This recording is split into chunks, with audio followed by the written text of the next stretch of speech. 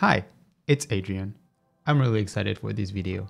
I've been working on this effect system for a little while now, and I can't wait to walk you through it and show you all the cool things you can build with it. So let's create new abilities and use these effects. So first we're gonna go to the database and find ability sheet. So an ability sheet is basically the description of an ability. So you could have one implementation of an ability and multiple ability sheets. So you can use this implementation with various settings. For instance, there is only one ability that is implemented for projectiles, but we have multiple ability sheets for the fireball, for the arrow, and for the triple shot. What you need to remember is that you don't need to create a new prefab for each ability, but you definitely need to create a new ability sheet. Today we're going to create a new ability and we're going to base it off the fireball. So let's click on AB_fireball. From there you should be able to see the AB_fireball inside of the project window. So what we're going to do is we're going to duplicate it. And we're going to call it AB_toxic_spread. So now we can click on it and see its settings in the inspector. From there, you can see the display name for the ability. We're going to set toxic spread. And then we can see the icon setting. You can choose any icon you want. The fireball icon is good enough for now. Then you can set the orientation mode. So polydirectional means that the ability can be casted in any direction. Horizontal means that it can only be casted left or right. And static means that it cannot be casted in any direction, but it's going to rely on whatever code is in the ability prefab. Then you have the ability state management mode.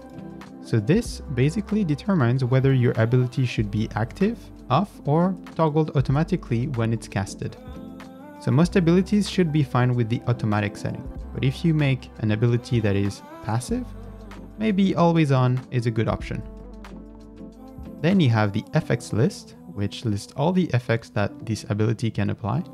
And you can see we have one effect in there, the immediate damage effect. You can unfold everything and we can look at all these settings. So the target flags is very important to set. If you forget to set it, your ability just might not work. So target flags indicates who your ability can target. Should the ability be able to target allies? Should it be able to target enemies or yourself? It's up to you. But it's not because you select self that is going to target yourself. If you want the ability to target yourself, you need to also use the correct prefab. So for instance, there is a prefab called self-cast. If you use this prefab, there will be an animation, and in the middle of the animation, all the effects that you list are going to be applied to yourself. For this ability, the spellcast is all we need. So we want to set the target flags to enemies. The interruption policy determines whether the ability should stop trying to apply effects if one of the effects fail. So if we set after fail, it means that if this effect failed to apply, then the following effects will be ignored. For instance, if you set the interruption policy to after fail and your attack fails because of a missed hit, then the rest of the effects won't be applied and will just be skipped. You can also determine a failure rate. If you put it to 1, it's always going to fail. And if you put it to 0, it's never going to fail. The damage type is basically the element the ability should use, whether it's magical or physical. This is going to change how the damage scale. If you use magical, the damage are going to scale based off intelligence. And if you put physical, it's going to scale off of strength. The scaling factor determines how much of the attribute that is referenced by this damage type, so either strength or intelligence, should affect the final damage. If you put 2 and you have 5 intelligence, then this ability will do 10 damage. Of course, after that, you'll need to consider the defense of the target. Then you have flat damages, which can be used to apply damages that are not scaled based off the stat. After that, you can set the critical behavior. I like to set it by default, meaning that the ability can critical hit. And the misbehavior, also default. Unless I'm working with an ability that is temporal, like temporal damage over time, these kind of abilities I generally don't want them to be able to miss. And then you can decide whether or not you want your ability to ignore the defense, and you can also make it silent. So silent damage is a damage that doesn't knock back the enemy and that doesn't trigger invincibility frames. Then you can decide what audio to play on fire, and of course the mana cost of the ability, so let's put it to 1, and the cooldown, let's put it to 5. You can also determine if you want this ability to be potentially interrupted. This can happen if you get hit while casting the ability. And then you have this other option, disabled actions while casting, that lets you choose what kind of actions should be forbidden while casting is in progress. So for instance, most abilities you want to stop the player from moving, interacting, use other abilities, and move their target direction while casting. You can also choose to update the look at direction of the character when the ability is fired. Then you have another list with auto-applied effects to caster on fire, which basically means that any effect you add here will be applied to you when you cast, no matter the prefab that you set right here.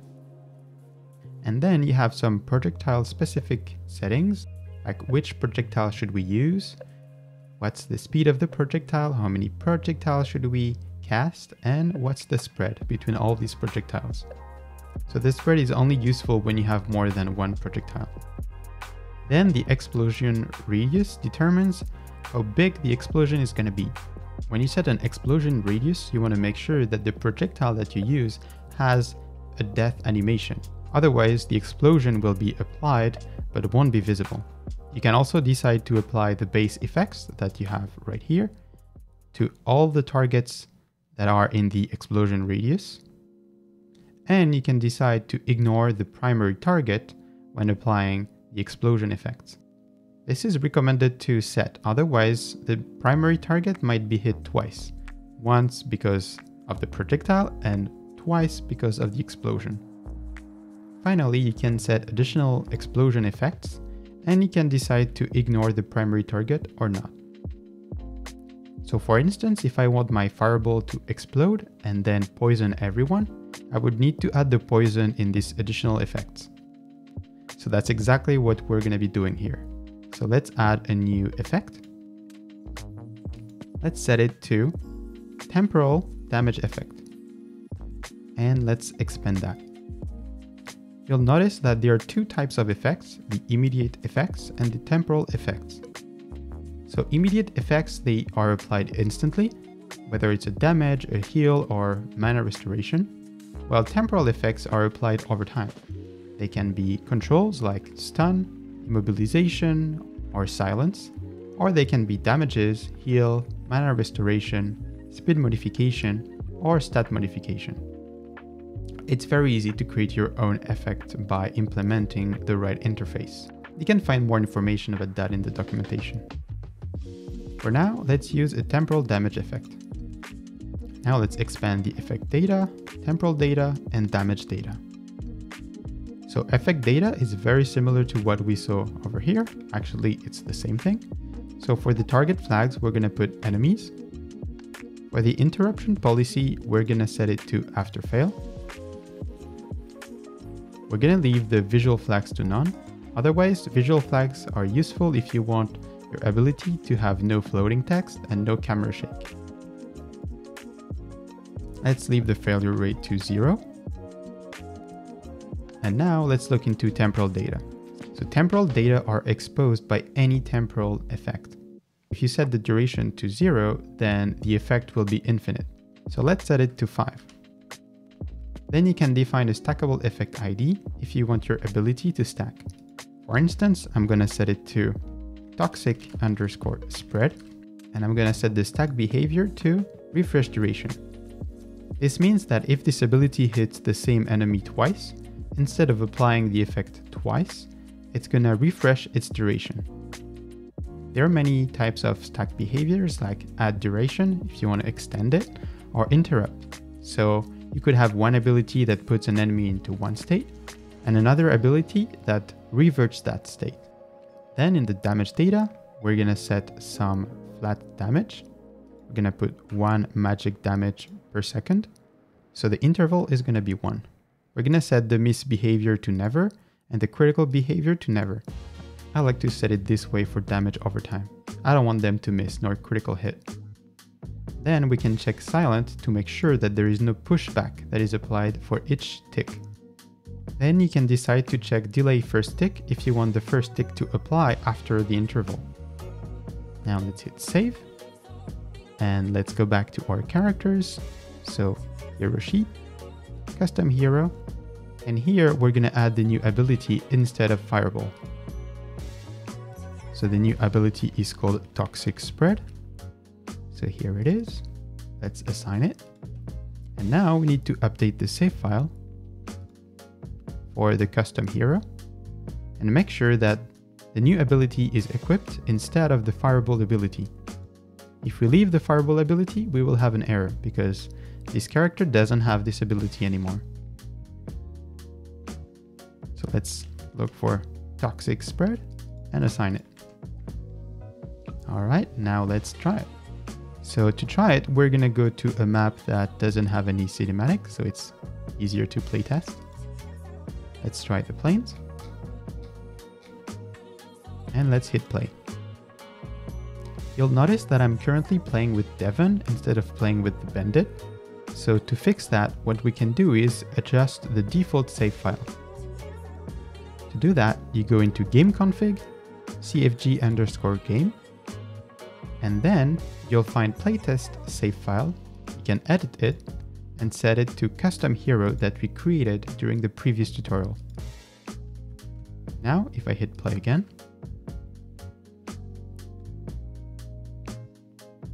so now we need to find an enemy to try this ability. So if I just do it on the slime, I can see the slime is poisoned and he's taking 0 magic damage. The reason why he's taking no damage is because the slime has some magic resistance. So what we want to do is update our ability to completely ignore defense. So we go back to ability sheet. Then we go to Toxic Spread. And we check ignore defense. Also, what I'm going to do is I'm going to duplicate this slime so we can try the effect of the explosion. Let's hit play again.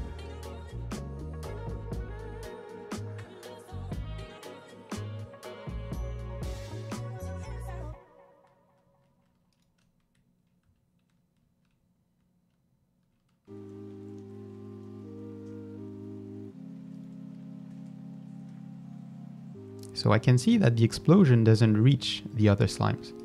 So if I want to have a bigger explosion, I can adjust the radius. So I go back to my ability sheet, Toxic Spread, and I'm going to set the explosion radius to 2. Of course, when you edit the radius, you also need to make sure your animation reflects that radius.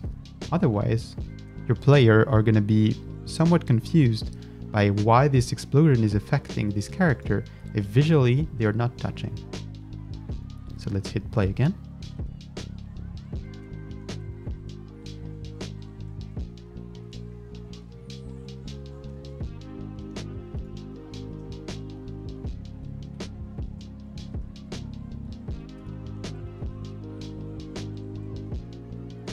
Okay, I think this ability is a little bit too strong, so let's tone it down.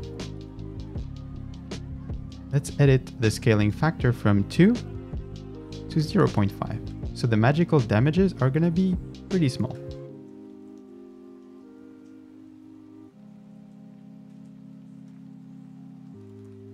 And now we can see both enemies are poisoned.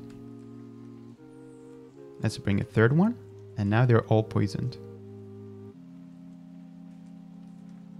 All right, now I'd like to go over some other types of abilities. So let's look at the contact damage ability. So ability sheet, corrosion.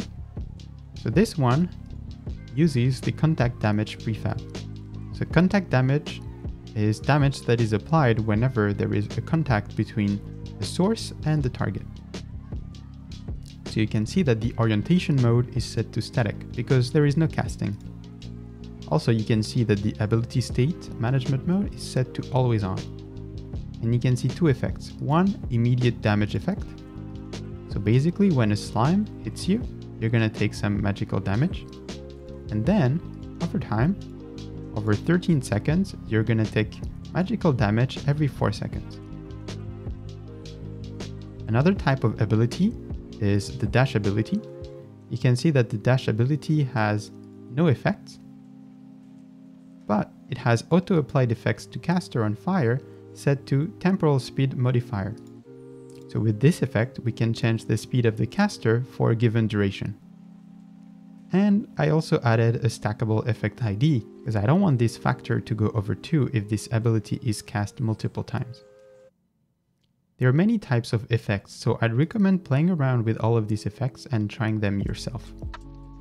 If you want to learn more about the ability system and the effects system, I'd recommend going to the documentation, so Window, Mythril2D, Documentation, and reading the Abilities page, as well as the Effects page.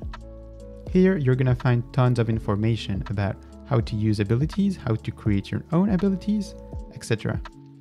Thank you so much for following along. I hope this video was helpful, and I'll see you next time for another tutorial. Cheers!